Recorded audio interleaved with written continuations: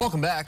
New at 9, a USS Oklahoma Marine was laid to rest this weekend at the National Memorial Cemetery of the Pacific at Punch Bowl.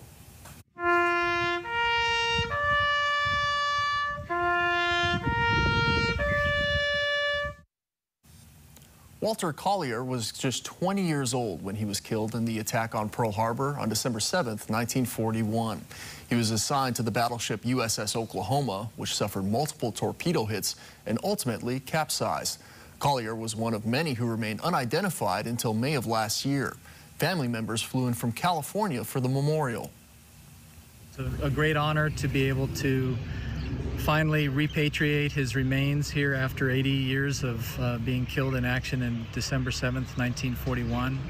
It's quite an undertaking that the Defense Department has gone to. Actually, I take the time to identify the remains and have them actually properly reinterred back here in Punch Bowl.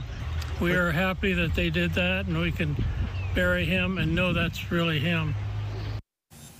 Officials say scientists from the Department of Defense used anthropological analysis to identify Collier's remains.